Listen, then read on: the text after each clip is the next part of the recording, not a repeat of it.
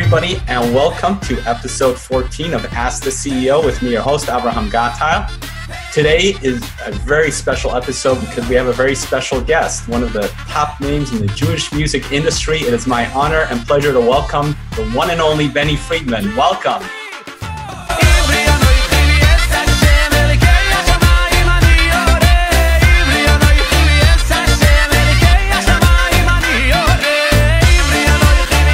Thank you very much. Avrohom, how are you? I'm doing well. I'm doing phenomenal. Thank God. Thank God. Yeah. So I know you've been very busy with the launch of your new album, Fill the World with Light. How's that going? Fantastic. Thank God. We can't complain. The CD has, we released it about, I'd say almost 2 weeks ago. And people have a good reaction to it. People are, I think they're enjoying it. At least that's what they're telling me. So, I can tell you from personal experience, I really enjoyed it. In fact, I run every day on the treadmill, and I've moved that up to the top of my treadmill music track. I hear that a lot. People say, I run with your music. I bike every day with the music. It's on my treadmill. It's on my bike. It keeps you going. Absolutely. I like it. Good. Get moving. Yeah. So let's talk a little bit about the album, Fill the World with Light. It starts off with the blockbuster song composed by Ari Goldwag, Ivri Oneichi, I'm a Jew, I'm proud to be a Jew. Tell me a little bit about the inspiration, because this is such an amazing song. I'm curious to hear how that came about. It's a culmination of a long collection of events or thoughts or things like that. When I was just starting out in the music business, I got my hands on a particular song that I thought was really, really nice. And I played it for my father. And my father listened to it for about 20 seconds. And he said, "Come on, Benny, you're too young to sing songs like this. The song is too sad. You're young. You're supposed to be full of optimism. You can, young people can change the whole world. We can, there's no room for melancholy in someone who's 20, 22. I don't remember how old I was." And so I definitely took those words to heart and tried to focus very strong on songs that are filled with young energy, as far as being hopeful about the future, being very proud of where we are and where we're holding.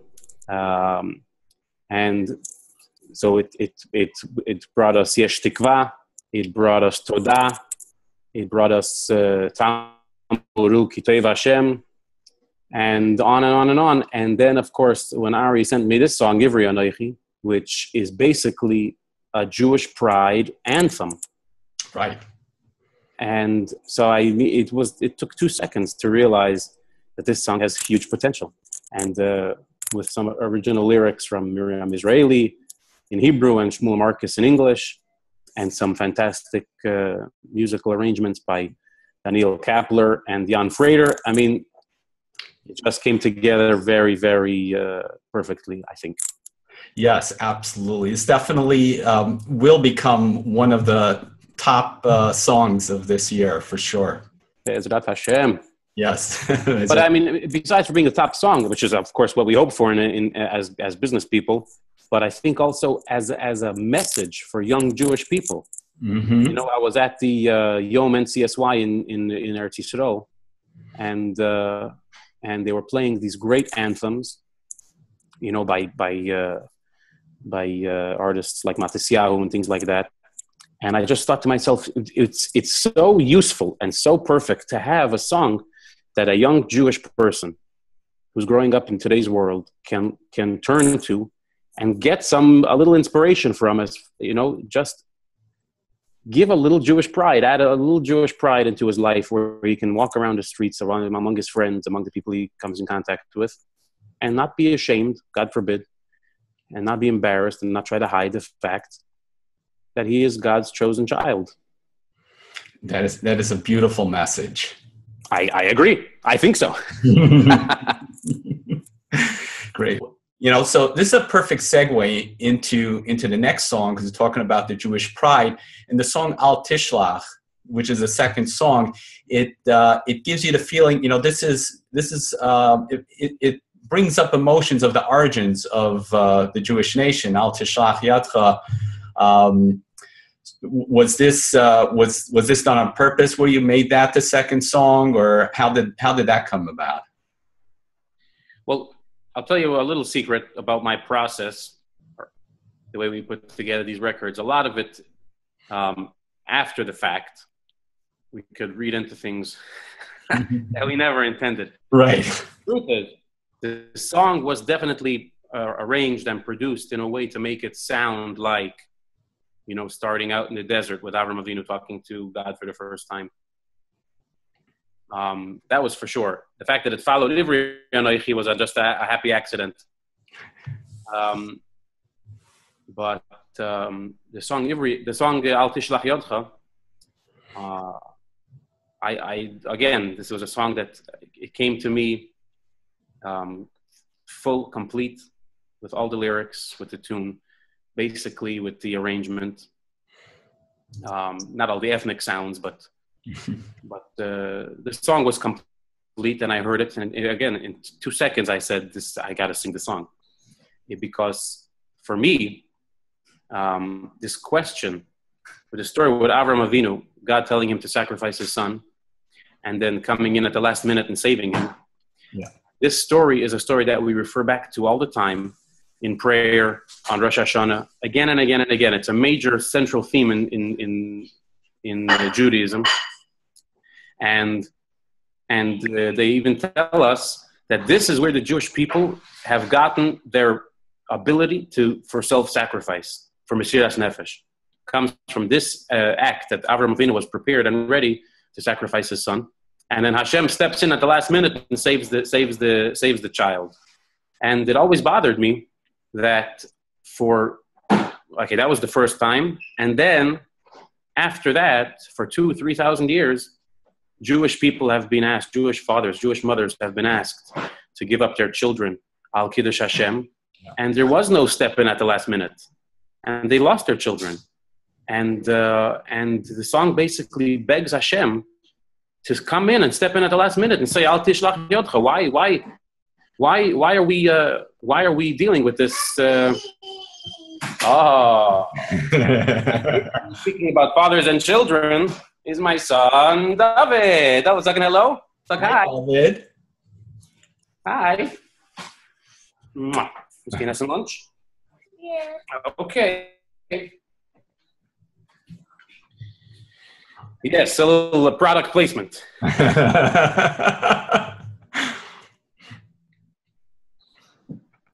So, back to the song. There's definitely a feeling there that the Jewish people have been feeling for the last 2,000 years, where it's just enough already. We ask our Father in heaven, that, Avram proved to you 3,000 years ago that we are ready to do this. We don't need tests anymore. Yeah. You don't need to test us. We passed the test. We're loyal. We know we're your only child, and we're ready to do whatever it takes to make you happy.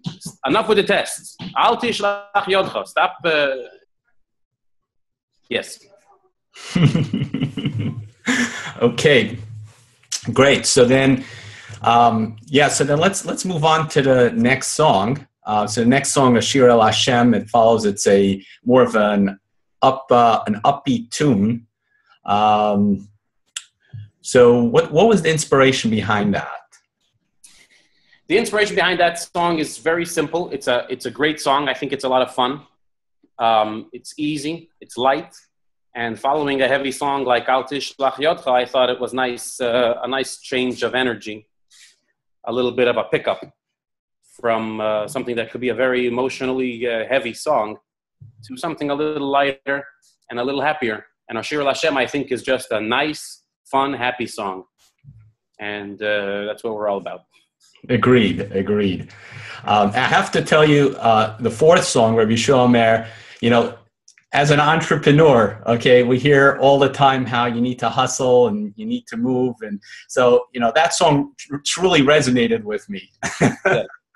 So that song is by far the most special and the most personal song for me that I've ever recorded.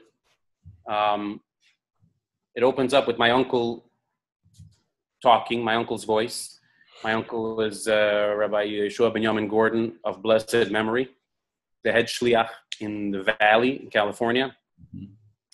And the words of the chorus, the meretz, ubibitachin chazak, are words that he heard right at the beginning of his shlichus when he went out to start Chabad in the Valley. The Rebbe told him, the main thing, the most important thing is to decide, to resolve, to work, bimeretz, with alacrity, wake up early in the morning and work hard and pound the pavement and don't sleep in and don't krecht and don't turn over and say, I'm too lazy today. And second of all, bibitachin chazak, with tremendous faith and trust that there is somebody running the world in watching and seeing everything that you do and how it turns out, and just have complete faith that so long as I put in the work, God takes care of the rest. And when he heard those words, he made those words his life's motto. And as he became more and more of a mentor and someone that people turn to for advice and help, those were always the words that he told them. In fact, we were in the studio in New Jersey recording the song, and a rabbi, a shliach from the local area, came in to stop, and he stops in every once in a while to say hello to the engineer there.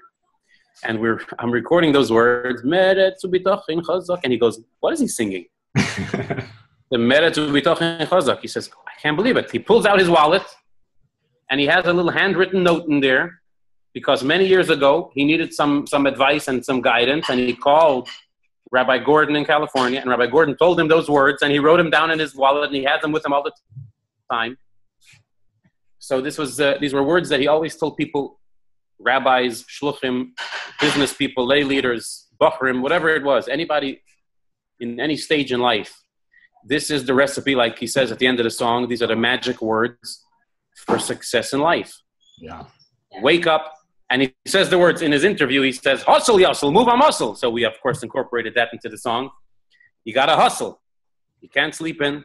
You can't hit the snooze button. You got to work hard and trust that God will take care of the details as far as results. Yeah. That's an amazing story, by the way.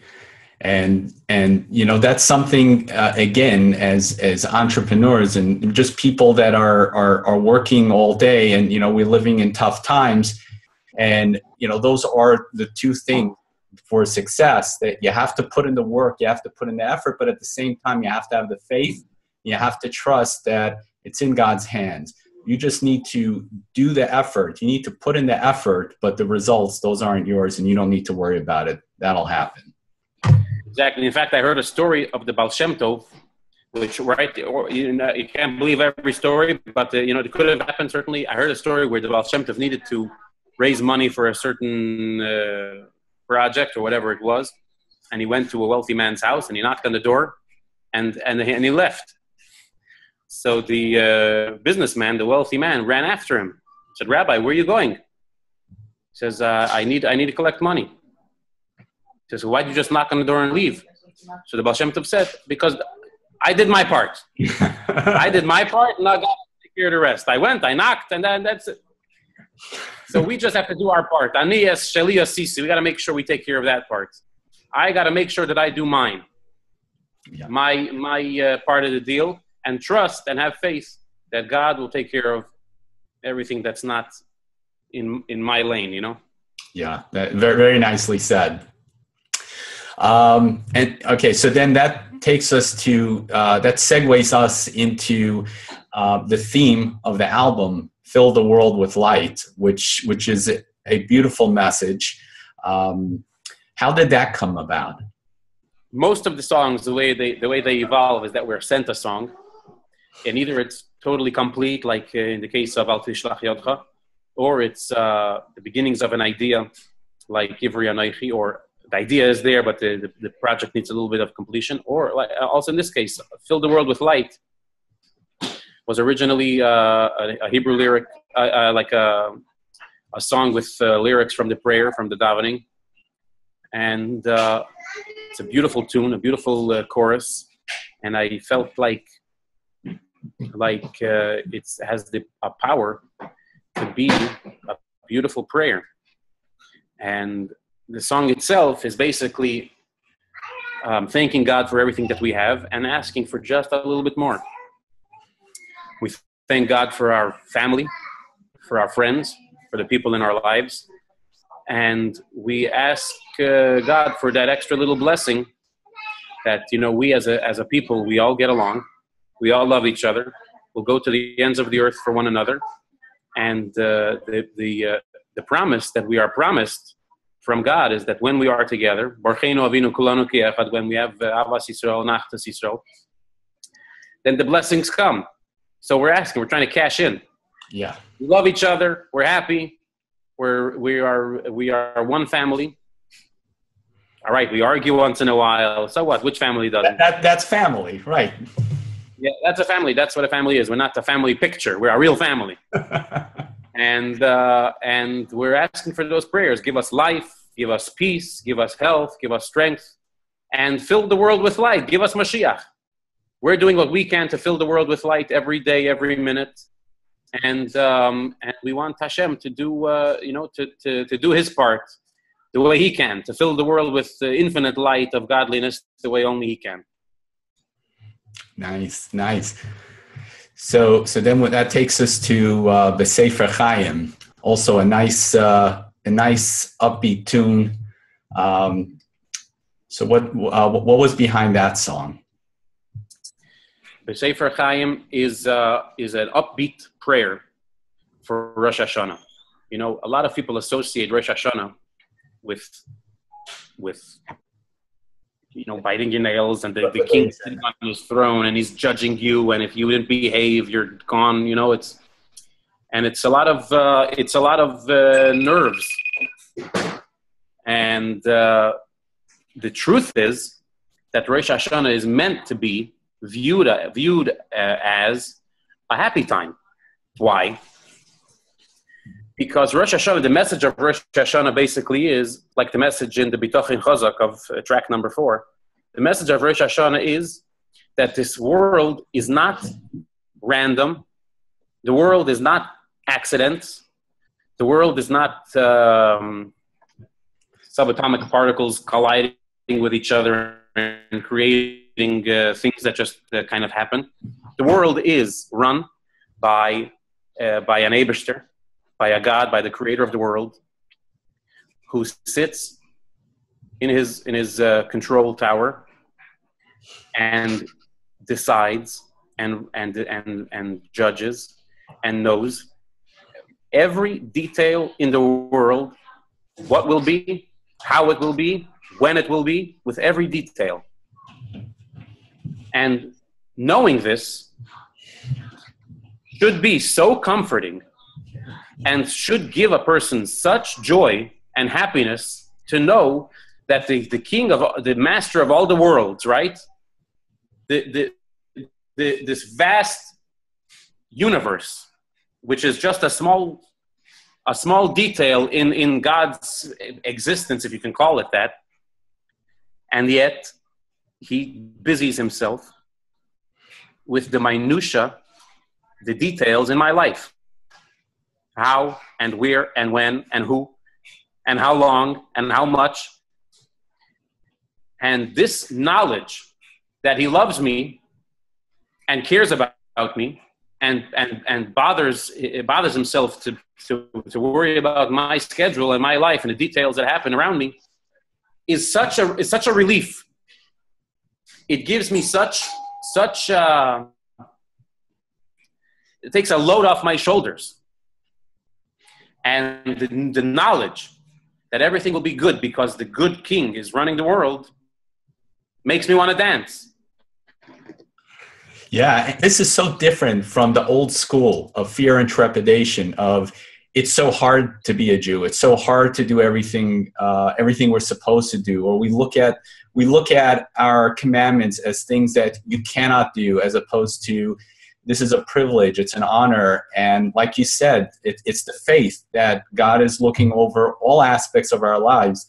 And you know, I once saw a documentary that showed it zoomed in on a person, then it zoomed out, and it started going up into space, and it showed the Earth, and then it showed the solar system, and then it zoomed out to the galaxy and multiple galaxies in the universe, and then it zoomed in again, you know, at high speed, and you see like you see the entire cosmos just zooming in. It goes back to the person, you know, like inside the person.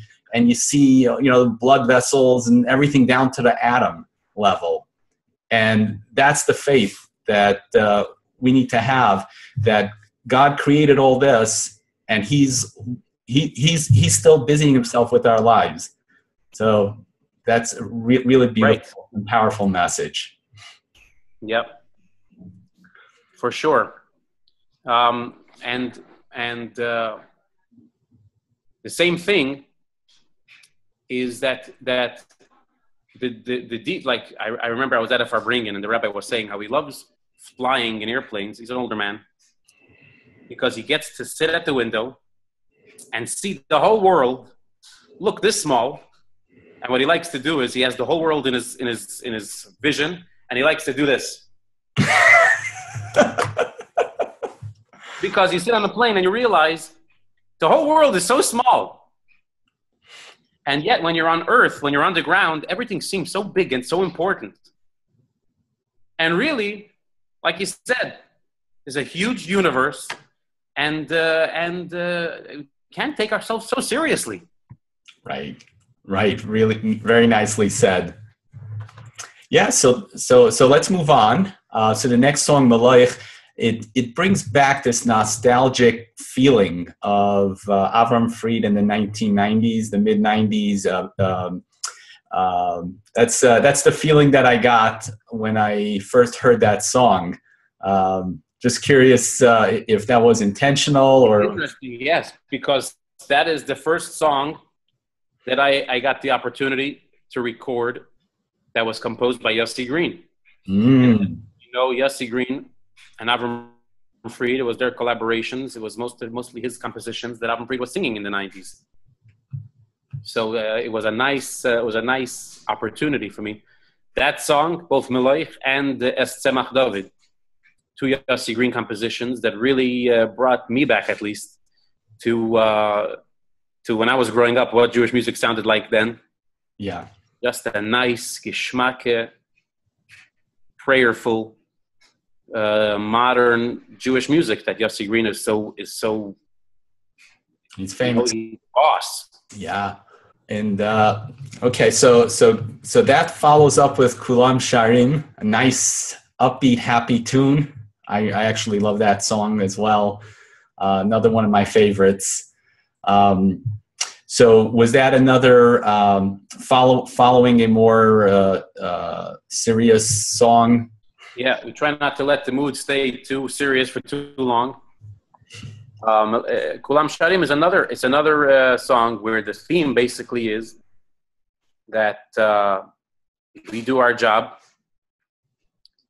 and the only way to do it is through simcha, through faith. Adam lo shar shira ela mitoch simcha. The only way to get the job done is through joy and happiness and positivity.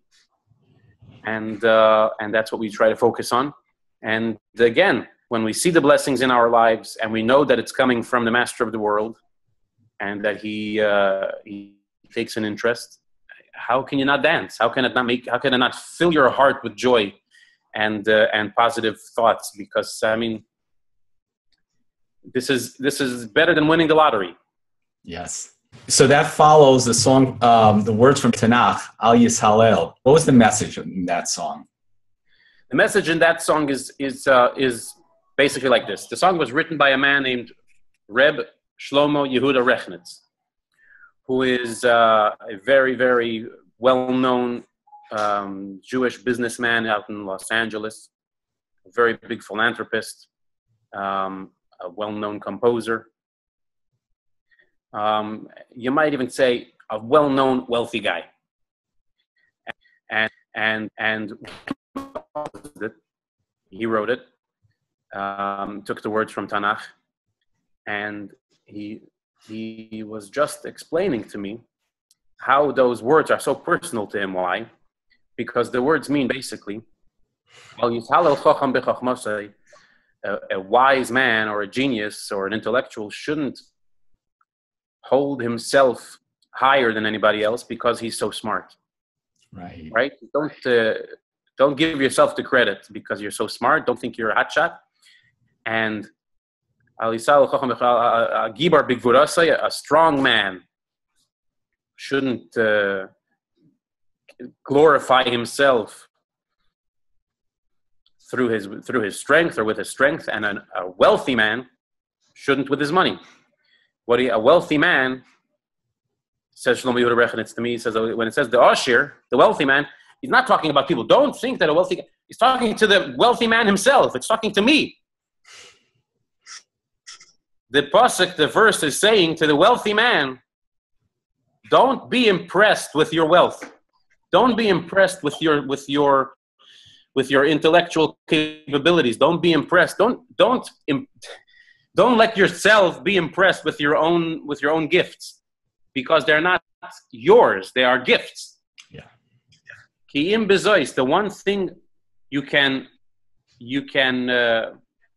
glorify is the fact that God Almighty, God in heaven, sat upon his throne and judged you worthy of having these gifts. God Almighty gave you these gifts out of his kindness. This you can glorify. All this money that you see around here, all this genius ideas that I'm spewing forth, all this strength that you see, the way I can pick up this whole house, these are all small manifestations of God's greatness. Very nice. And you know, the truth is, and it's pretty much any quality that you have. You know, like I said, if you're smart, if you have a good idea, if you have this great business idea, and you're immensely successful, where did that idea come from? So it's so important to remember that. Yep. And then that takes us to the final song, Kol Yemei Chayai, the finale of the album. So what's the message of that song? The message in that song is the roundup, the sachakal, the bottom line of all of this is that when I recognize and see that God is so good to me, and God is so good to those around me, then it's my job to be so good to him, and to live every day, every moment, trying to be like him. And how do I be like him? He is called Hatoiv HaMeitiv. He is good and he does goodness. He's good and he does good things. So I have to make sure that I do right by him, and of course, do good for the people around me, to try to emulate him. Every day, to try to be, to recognize the goodness that he does for me, and to try to repay it, both paying it back to him and paying it forward to the people that I come in contact with.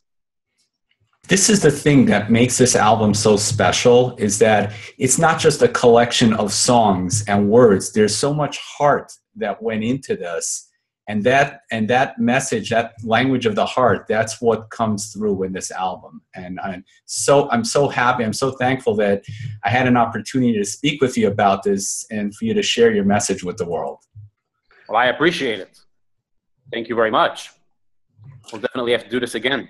Yes, yeah. So, so Benny, having gone through this amazing work of yours, how did you get started with all this? How did you get started in the music industry and in your business? Well, it's very difficult, that's for sure. I think step number one is that you have to be determined. For example, I knew that this was it for me. I didn't have any other options. This is where I'm going to be, and that's the end of the story. And whether I will be successful at it and whether I will not be successful at it are small details. But this is where I'm going to be. I will be singing. I will be involved in music. And, you know, I heard once a very famous comedian talking about his own life, school teacher, a public school teacher. He told his father he wanted to become a comedian. And his father said, "Oh, it's a tough business. You're going to have to be ready for a lot of disappointment." So he says, "I said to my father, how much do you make a year? $35,000? If I am destined to make in my life $35,000 a year, I would rather make that money doing comedy." Wow. Says, "My father told me with that attitude, you'll be okay." Yeah. So the first step, I think, is to be determined. This is what I need to do. This is my whole soul. This is my whole life. This is where I am happy, and this is where I feel I am the most useful. So anything else is not an option. That's step number one. Step number two is how all the details have to fall into place. Right. But step number one is to decide, azay unit anders, like this and nothing else. And then, of course, having good friends, good connections, people to throw in a good word for you, to people who can make things happen. And, you know, it's hard to construct it backwards and say, this is how to do it. This is how it worked out for me. There was a man named Dizzy Taubenfeld of blessed memory who was the owner of Sameach Music, a music production company in Brooklyn. And he contacted me and basically offered to invest 100% in my first record, which is something that is unheard of. So that was the first step. And the biggest step, I mean, that's the hardest part for most singers who are starting out, is how do you produce the first one? Yeah, it's extremely expensive. You have to know people. You have to be in touch with professionals, on and on. So many pieces have to come together. And it's the most difficult thing. And here was a man who has all the connections and had the investment sitting, and he just handed it to me on a silver platter and said, "Here you go." So that is definitely, again, that's where the bitachon chazak comes in. There's nothing I did for that. I didn't deserve it. He just gave it to me, like a gift from heaven. So that was the first big break. And I mean, obviously, it didn't happen out of nowhere. It didn't come out of the blue. It came because for 4 or 5 years prior, I was getting on every stage I had the opportunity to. I would, you know, never turn down an opportunity to sing. I was studying voice very, very diligently. I was working on my singing, working on my craft, trying to get better. I insisted, and to my parents' credit, my parents insisted. My parents are not wealthy people, and they bankrolled my voice lessons, and they insisted that I not go to just anybody. I should find the best. And sometimes the best is also more expensive. And they said, "You got to do what you got to do." And I studied voice with a guy named Seth Riggs in Los Angeles, who was one of the world famous voice teachers who literally changed my voice, gave me my voice basically before I started studying with him with a joke. And so I was working very hard, traveling, trying to get every job, working for nothing, coast to coast. I didn't have anywhere. I wasn't living in any set place. It wasn't miyushav. You know, there was no. It was a lot of. It wasn't easy. It wasn't settled. It was not settled. Right. There was no guaranteed future, and it was just try and try to get it done. And I did one job in Chicago, I think it was, and somebody recorded it, and the recording went around, and it was nishtalsha like that. It kind of snowballed. This one contacted me, that one contacted me, and make a deal, a 50%, a 70%. I'll own you for 4 years, I'll own you for 10 years. And then finally came along Izzy Taubenfeld and said, no strings attached. I'll make an album, I'll own the album. He said, that's, investment. But we'll produce it for you. 100% free and clear, no 10-year obligation, and that is something that I'm forever grateful for, and it's difficult when people aspiring singers come and say, so how do I get into the business? And I say, you need somebody like Izzy Taubenfeld to offer you a $150,000 investment for no return. It's very difficult, but that was the first step. And after that, Mendy Werdiger from Aderet Music offered to invest in the second album, which turned out to be Yesh Tikva, which turned out to be an unbelievable success. And thank God I was ready. I had my feet on the ground. And since then, it's just try to establish a certain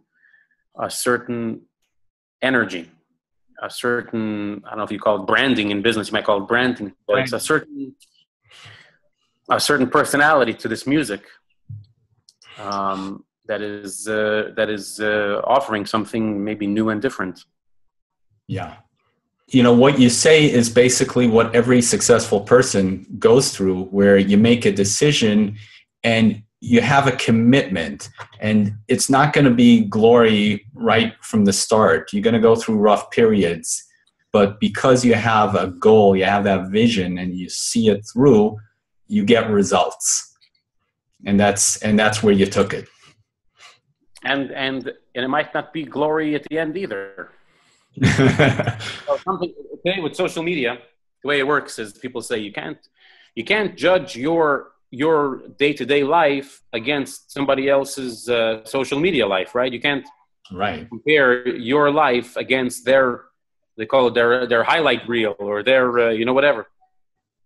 And the truth is that it opens up your eyes to the way the whole world works, because the whole world is marketing, right? You have these big celebrities or these big, very successful entrepreneurs and all the good stuff and all the successful people in the world. But the part that you get to see from them, the part that you get to see from them is the part more, by and large, the part that they want you to see. Yeah. Right? It's their marketing. So you don't see their struggles and what goes on in their behind. Right, this part you don't see. You don't see them, with their stomach aches and with their headaches and with their you know what I mean, on and on and on. I don't want to get too graphic with the examples of problems people could have. People can have big celebrities can have athlete's foot too. You know what I mean? But they don't share that with the rest of the world. Right. They share the way they're looking perfect, and and $1 million production teams and post-production and pre-production and on and on and on. And you can't compare yourself, even as an entrepreneur, even as a businessman. You're sitting in your office, schwitzing, trying to get through a difficult phone call or whatever it is, and you're just thinking to yourself, man, oh man, Bill Gates never has to do this. Right. It's not true. Bill Gates just never shares that part of his life with you. So whatever, life is real. And David can tell you this, right? Life is real, right? Oh, suddenly he got shy. He's on the spotlight. Yeah, he's not used to that. So, Benny, what were some of the ups and downs you experienced as you were building your career? Very early on, when my first CD came out. When my first CD came out, came with a lot of excitement.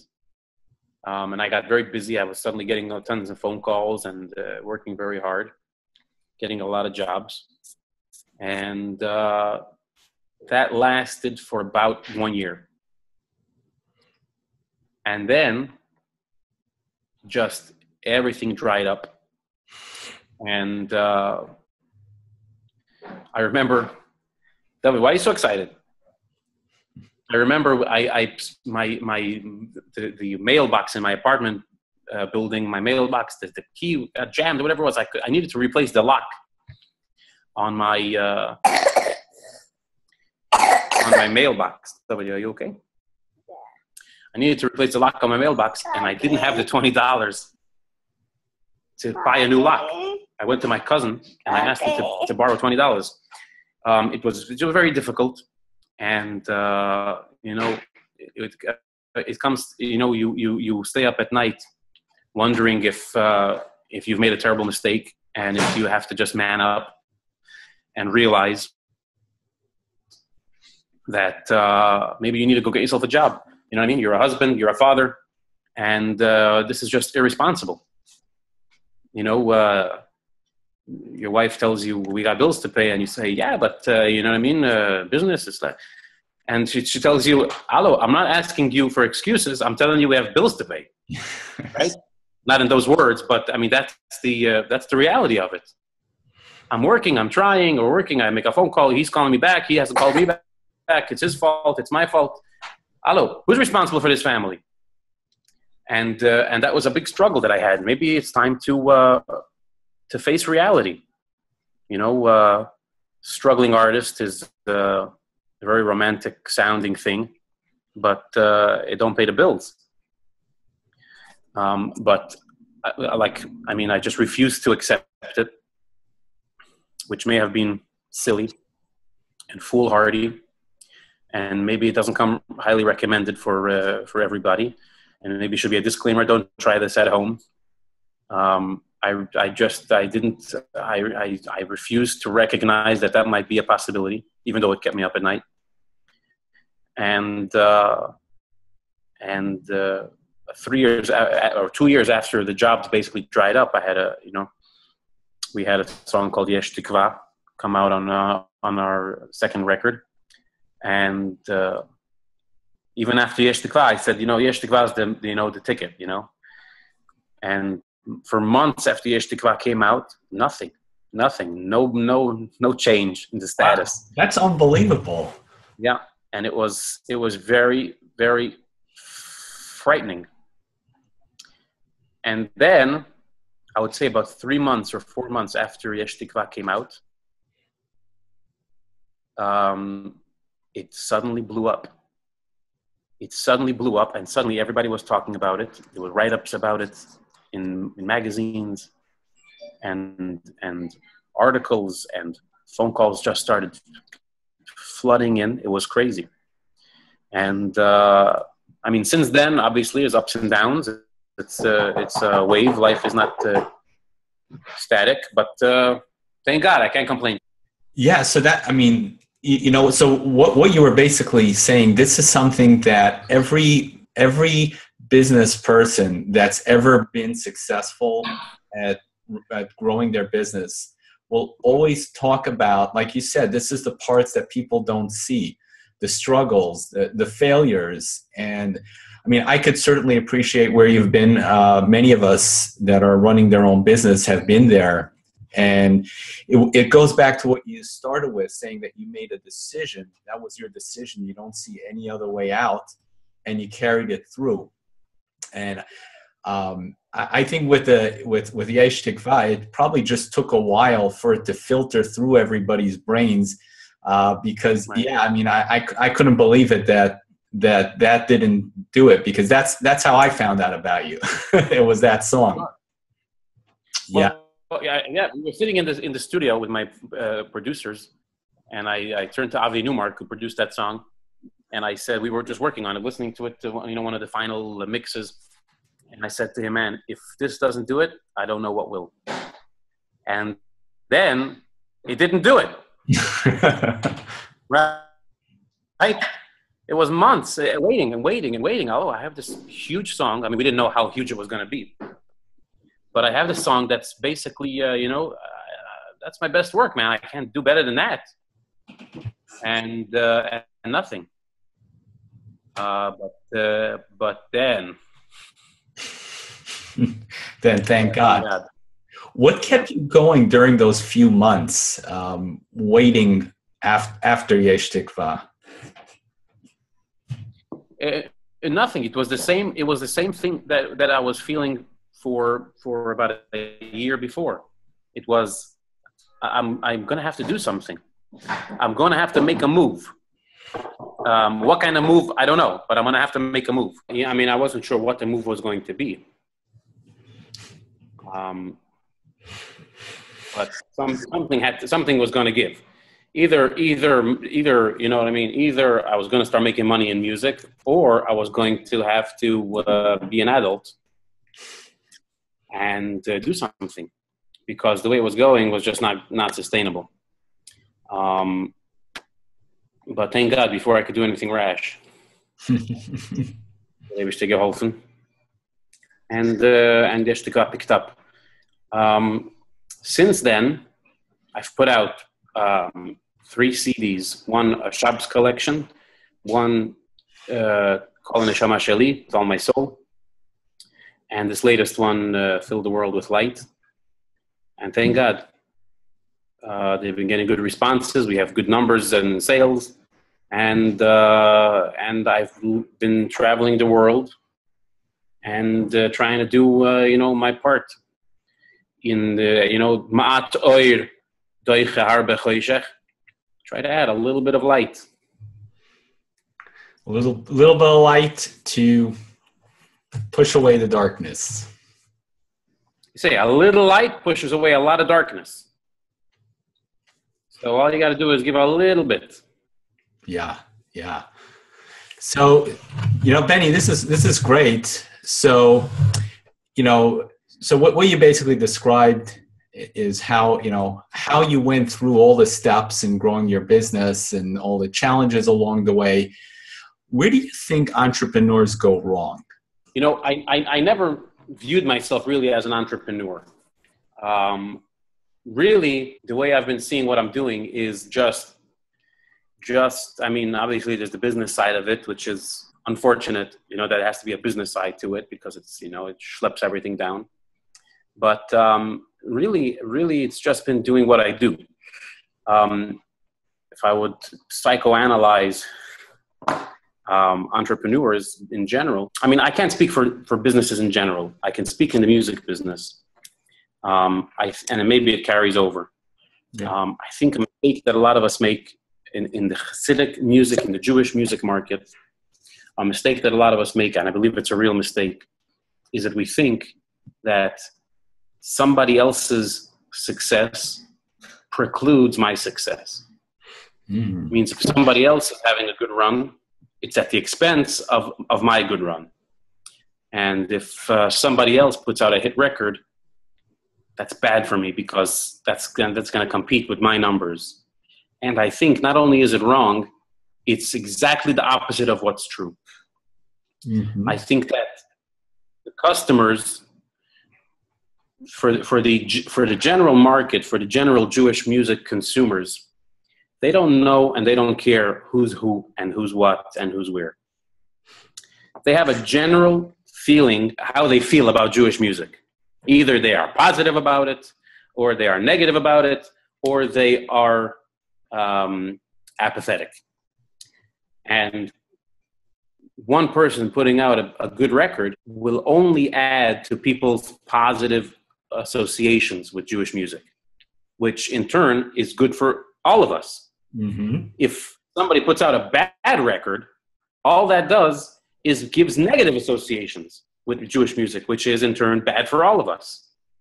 So to hope and wish and pray that my friend is not successful is like is like, who said it? One of these great, Dalai Lama or somebody said, holding hatred in your heart is like drinking poison and hoping the other guy dies. Right, exactly. Right? It's where we are sinking our own ship, thinking that it's only affecting other people. But it's not true. We are one major business. We're one major family of Jewish musicians, and the way that the audience views it is that one thing. You don't usually hear people talk unless they're very much into it, unless they're like they're in the business. Right. They koch in it. They love they'll go this one and that one, and he's good and he's not so much. Most people will be like, I don't know, Jewish music has too many trumpets. You know what I mean? They make general statements. Jewish music is so blah, blah, blah. Jewish music has a lot of, and Jewish music is one clump in their brain that is either good or not good. So it has to be our hope that all those people in our business are putting out good music. So this way people can associate our genre with good music. And it probably carries over in every business, right? I mean, absolutely. If I'm in the massage chair business, and my friend makes a terrible massage chair and somebody sits in it and he goes, oh, massage chairs are horrible. That's terrible for me. It doesn't help me that my friend doesn't know how to make massage chairs because now I'll be able to get to business. It's terrible for me if now a guy who sat on a massage chair for the first time in his life thinks they're horrible. He's never going to look in my direction. What you say is so true, and it carries over to everything. I had a business coach who told me the following. He said, when you go out to talk to people, understand one thing. What you're selling is not your product or your service. What you're selling is you. And you don't have competition because you're unique.